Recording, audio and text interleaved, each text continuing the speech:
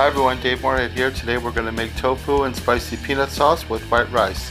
I found this recipe online. It's from the Buddhist chef. Check out his website and book.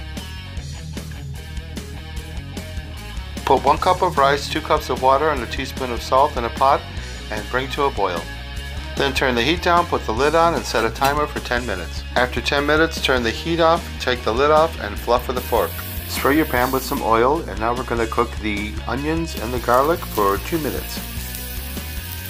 Now add the peanut butter, liquid aminos, agave, and ketchup, and stir until the peanut butter is melted.